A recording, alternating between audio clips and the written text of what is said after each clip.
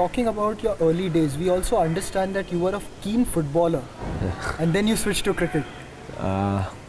Football, actually I played, actually I had always had interest in sports. So I was in a Catholic school first up. So when I was in the first standard, I knew that there was some football selection in our school. So I wanted to go.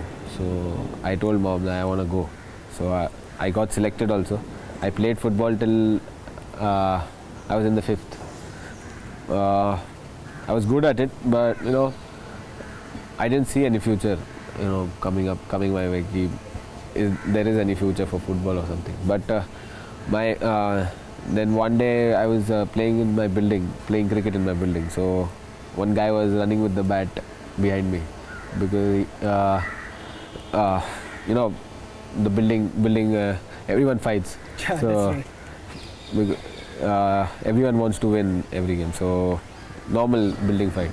So my dad told me that day, if you want to play cricket, go to some club and join. You won't play here in the building.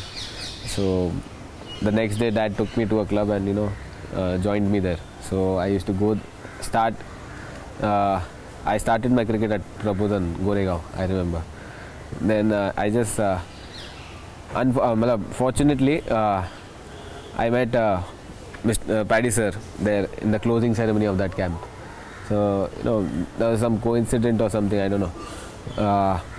After that, I went into Paddy sir's hand. So after that, it's all in front of you.